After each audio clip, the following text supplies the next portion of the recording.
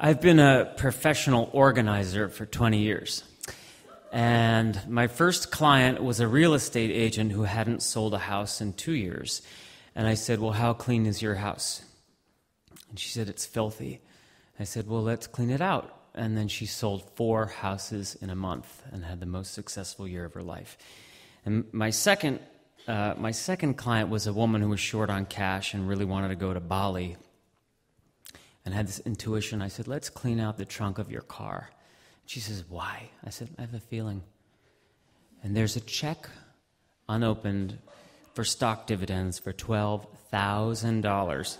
That was under her children's Snapple-stained homework. And then this third client had a mother who was sick, who was seeking a place in this high-level convalescent home with a 5-year waiting list. And I said, what's under your bed? She said, what am I under my bed? I said, let's clean out under your bed. And I get this call 3 weeks later, and she goes, a miracle has happened. A bed has opened up for my mother. So these things taught me a few things. First of all, nature abhors a vacuum. You make room and something good comes in. And homes are like hearts. If the entryway and the exit way, the arteries are clogged, they can't flow. And the things that people clog their lives with are remarkable. I've seen petrified dog waste, I've seen dead cats, I've seen dildos, and I've seen pistols, and I've seen Academy Awards. And the other thing that people clog their lives with are people who don't belong in them. So I had this one client, and we made a bonfire and burned all the notes and letters and emails from her ex-husband who had stolen her identity. And then she got offered her dream job. And then there was a client whose husband had died, and I stood by her side while we released his ashes in the Hudson River. You have experiences like that. They put things in perspective. And I kept thinking about this rule of physics I learned in 6th grade, which was energy cannot be created or destroyed. It's just repurposed. And that was never more evident to me than this wonderful client I had named Q, who sadly passed away. She had been ill. She passed away during the span of our work together. Her mother hired me to clear out the estate with her widower. And we're clearing out her closet, and I find this shelf that's very dark, and I can't see what's in back of it. And I touch something, and the light flickers.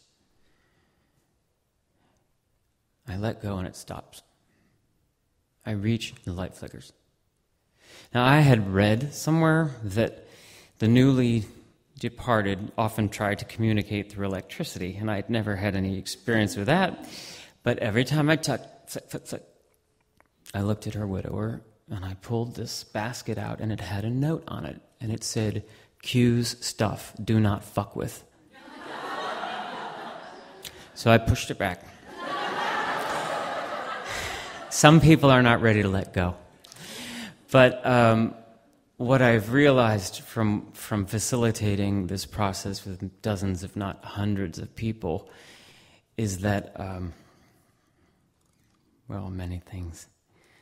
But we're not our stuff. We confuse ourselves with our things. We're also not even our spouses, although we give ourselves away to them. And we're not even our bodies, actually.